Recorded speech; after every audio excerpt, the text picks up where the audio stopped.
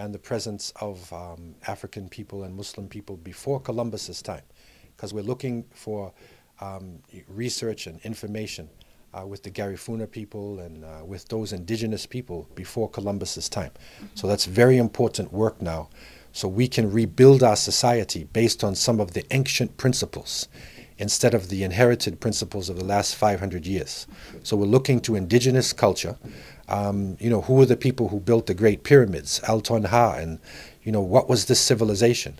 And what contributions can be made to today's world based on some of the ancient philosophies and medicines and food systems. And there's so many great bits of knowledge that we've lost.